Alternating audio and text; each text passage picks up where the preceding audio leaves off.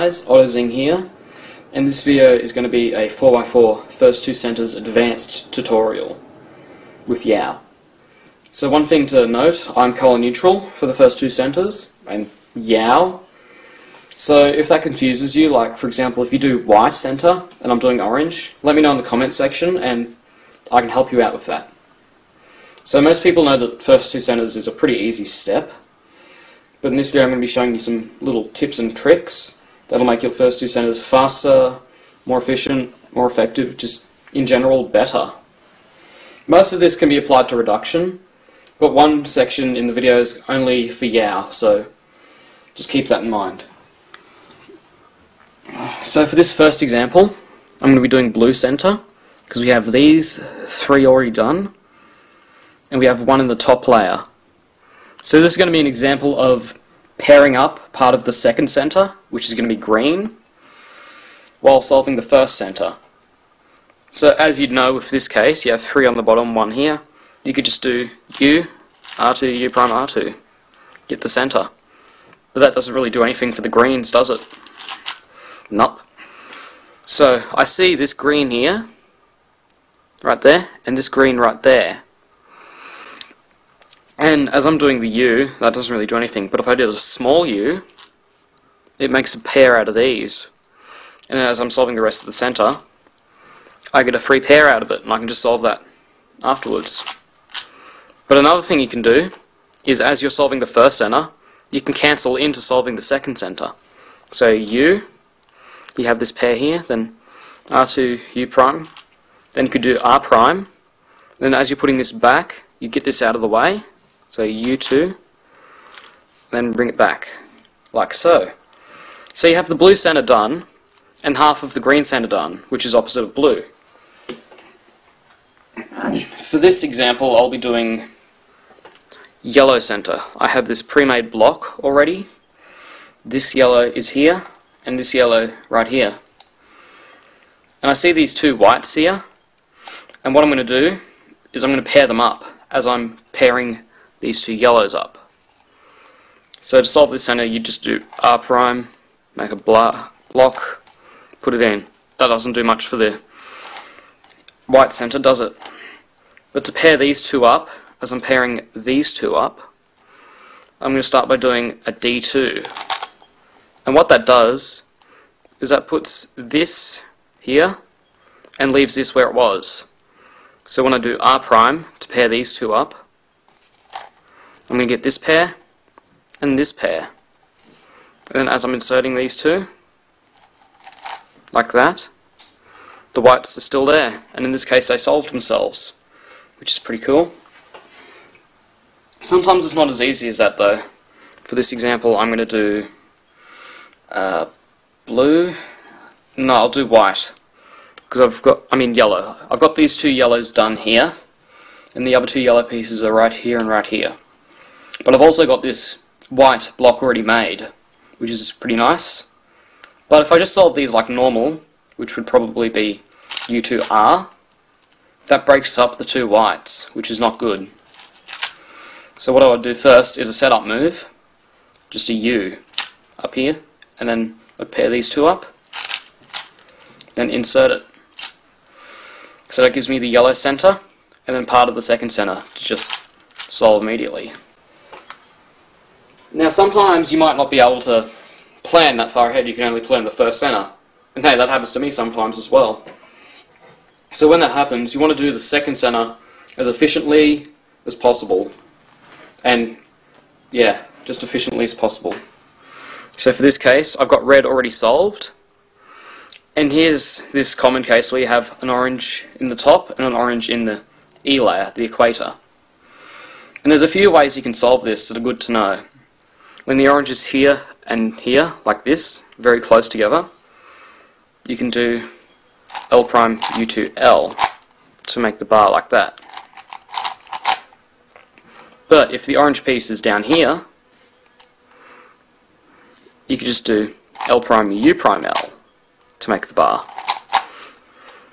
And if the orange piece is here, like diagonal, where you just make the one move block, you can just do R U R prime. When the piece is here, however, like this, you can't really do much. So you would just have to set it up to one of these cases here, like that. Okay, so here's another thing to keep in mind. For the second center, be good at, deductive reasoning. So I'm looking for white pieces. There's one on the top. It's not on the front, right, or left. So the other 3 white pieces have to be on the back, which they are. So efficiency and deductive reasoning are both very helpful when doing the second center. Like so. Here's a cool trick for doing first 2 centers. Sometimes in a scramble you'll have this done. You'll have like white bar and yellow bar, 2 opposite colours like this. What you can do is you can treat this as a solved center, and then you can solve either the white center or the yellow center while solving half of the yellow center or the white center. So in this case, I'm going to do white center while solving half of the yellow center. So what I'm going to do, I'm going to treat this like a solved center for now, and I'm going to pair up these two whites in the top layer, and I want to make sure that they're solved opposite of the white bar, like this. So we have whites in the left and whites in the right. But instead of just doing that, what I'm going to do is I'm going to do RU and then just R, because I get this whole center solved and then half of this center solved. And then another way to apply that, this isn't always recommended, but it can be pretty cool to do sometimes. So for this scramble, we have blue bar already made and green bar already made. So I can make this into a pseudo-center with just one move, which in this case I'll just make it F, or R, I'll do R. So R makes this pseudo-center, and then I'm going to solve blue while solving half of green by doing that to pair them up, if you didn't already see. This blue here, this blue here. And then as I'm solving it into the top layer, I make sure that it's going to end up on the right, because this bar's on the left, which it is, so I can just do L prime U2, and then L prime. So I've got this center, and then half of the green center.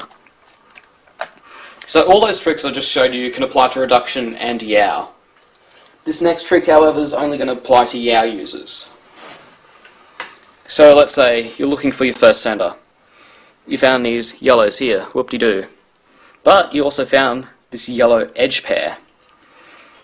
And whenever the first center is like, best first center you can find has an edge pair already made, what I like to do is preserve it by first attaching it to the pre-made bar, like that, and then solving the rest of the center. So this yellow's here, this yellow's here, just solve it like that. So you have the first center done with an orange and yellow edge pair. And then when solving the rest of the second center, you have to be really careful not to break this apart, which can be tricky at first, but once you get used to it, it's definitely a worthwhile trick knowing. So I'll just do that now. So I have this bar. Instead of just doing that totally screws up the orange and yellow. So I'd start by doing a D prime, and then this space is like, let's call it a buffer, I guess, because if the buffer's solved here, then it's going to get messed up. This is a good buffer, so solve that, and the rest of it, the buffer's not going to be affected. So you have first 2 centers, then this edge pair already made. So that can make transitioning from first 2 centers to 3 cross edges quite easy. To finish the video, I'm just going to do a first 2 centers walkthrough solve. So what I would do in this situation. Okay, I see white, I see yellow, and they're opposite colours, so I'm probably going to work with that. Okay, let's see. I see this yellow here, and this yellow here, so I can pair those up quite easily. And I'm going to preserve this and solve it as well. So I just do U prime R2, rotate, move this out of the way, so that when I do R prime, this half of the center is solved. And then the last 2 pieces are here and here, So just pair them up. And then as I'm doing that, I see this blue pair already made. So that's first two centers. If you have any questions, leave them in the comment section below, because I'm not the best at explaining things, especially something as broad as first two centers. So I hope it helped, and